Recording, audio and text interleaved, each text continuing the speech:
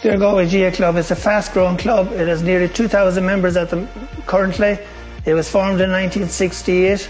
It consists of boys and girls. We have senior men and senior women currently.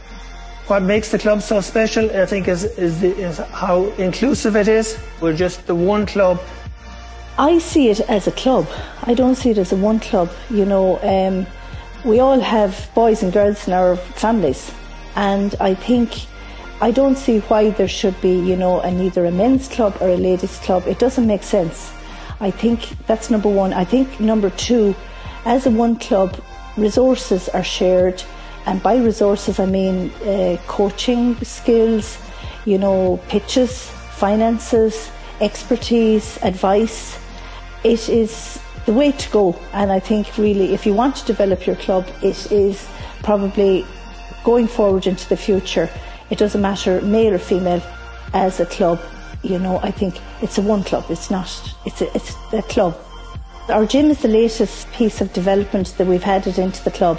At this stage, we have two senior teams in the club. We have a senior men's and a senior ladies. Now, with the way games have gone, strength and conditioning is a very, very important part of our games. The fact that we have access for all, it means that both men and ladies are treated equally.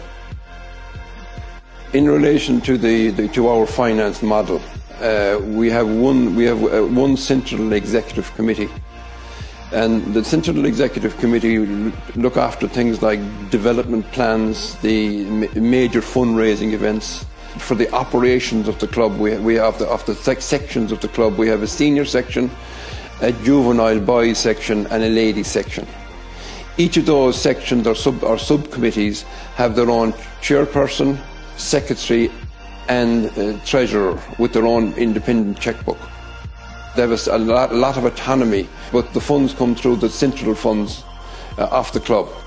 The development of pitches, you know, it was great to have a one common objective within the club and one common objective as regards the need for fundraising and support to develop pitches. And when it came then to the likes of dressing rooms, we kept in mind that the different types of dressing rooms, things like a privacy wall is a big advantage on the main door.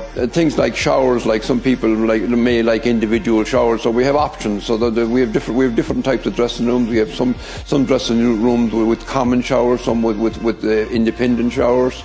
That type of thing has helped a lot, both men and women. Inclusivity is so important in all walks of life, but we really exemplify it here in Claregalway. There are huge advantages to being a one club, both on a playing level and on a social level. Here within the club, boys and girls, men and women, we're all treated equally, and that is really the goal for society as general.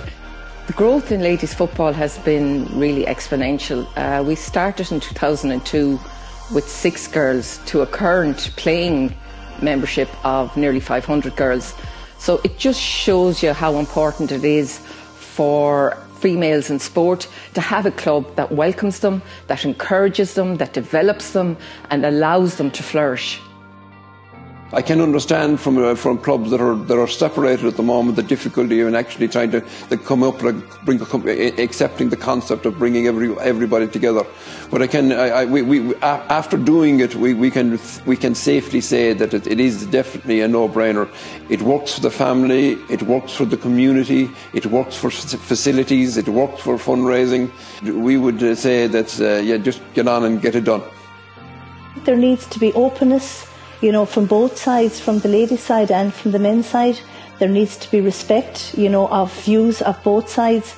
There needs to be, you know, an acceptance that there will be a sharing of resources.